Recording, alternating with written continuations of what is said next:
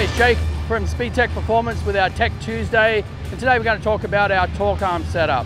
Our torque arm rear suspension is available for any of our full chassis, for the A bodies, for the Tri-5 Chevys, C10 trucks. We also have it in kit form that will work in any of your first gen Camaro, second gen Camaro, Novas, etc. and even the new third gen Camaro product that we're working on as well.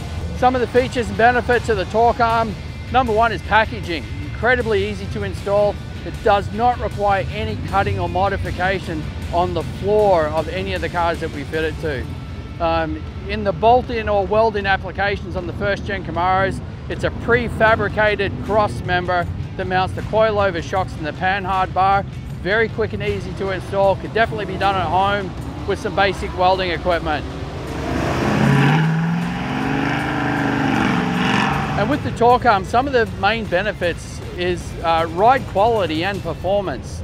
And we can set it up both ways. It depends a lot on what shock we set up with it. If we have the guys that are just cruising, it works phenomenally well because the arm is so long.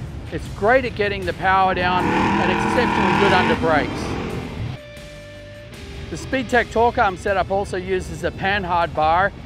So when you get a kit, it will either come with the brackets in the kit to fix to your existing rear end, or if we supply a rear end, all the bracketry will already be welded onto the rear end.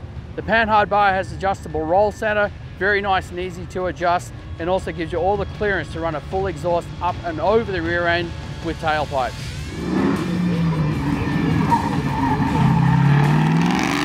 If you have any other specific questions on the torque arm, feel free to give us a call at the office. We'll give you all the time you need to answer your specific questions. Or you can also check out the tech area on the Speedtech website. The install instructions are there, as well as the templates for fixing the brackets to the housing.